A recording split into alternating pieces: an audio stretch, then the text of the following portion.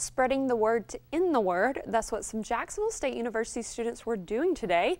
It's a campaign to encourage people to stop saying the R word.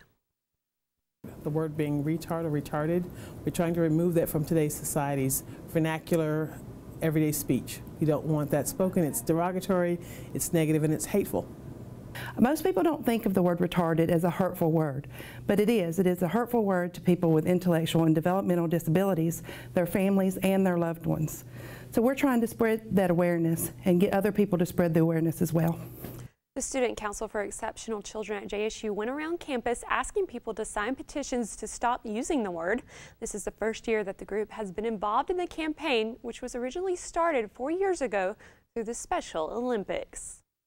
The Shrivers, who are the founders, Eunice Kennedy Shriver and her husband, Sergeant Shriver, their grandson actually is the one that started this campaign to end the R word, retarded, and replace it with intellectual disability.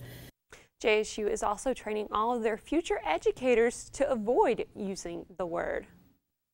Our SPE 300 class is basically a requirement for all education majors that requires us to learn about the laws and the disabilities, and basically allows us to be able to correspond that into our teaching abilities once we become teachers.